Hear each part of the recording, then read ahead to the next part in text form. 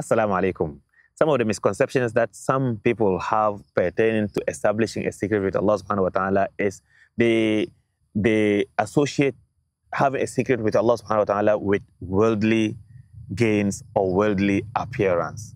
So if you are able to wow them with anything, it could be with fame, it could be with wealth, it could be with richness, it could be with, then they will ask you, what's your secret? What's the secret between you and Allah subhanahu wa ta'ala? It's just like how they make worldly assessment and evaluation. The secret to success, the secret to making your first million, the secret to making your first million subscribers on YouTube, the secret to this, the secret to that, all with worldly measurements. Establishing a secret with Allah subhanahu wa ta'ala is not like that. So we don't just see someone having the ability to attract crowd and we say, wow, this fellow must have a secret with Allah subhanahu wa ta'ala.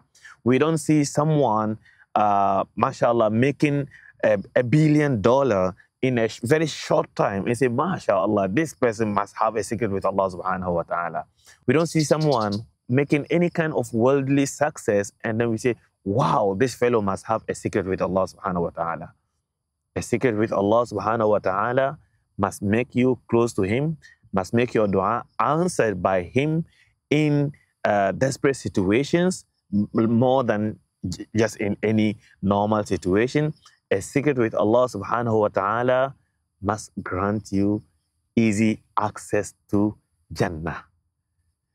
Sayyiduna Abu Bakr as-Siddiq radiallahu anhu is one of those with secret with Allah subhanahu wa ta'ala. Sayyiduna Uwais al-Qarni is one of those with secret with Allah subhanahu wa ta'ala. And many others. Now, what if someone's secret with Allah subhanahu wa ta'ala gets exposed or it is leaked? Let's discuss that in the next. Until then, see you in Jannah. Wassalamu alaikum.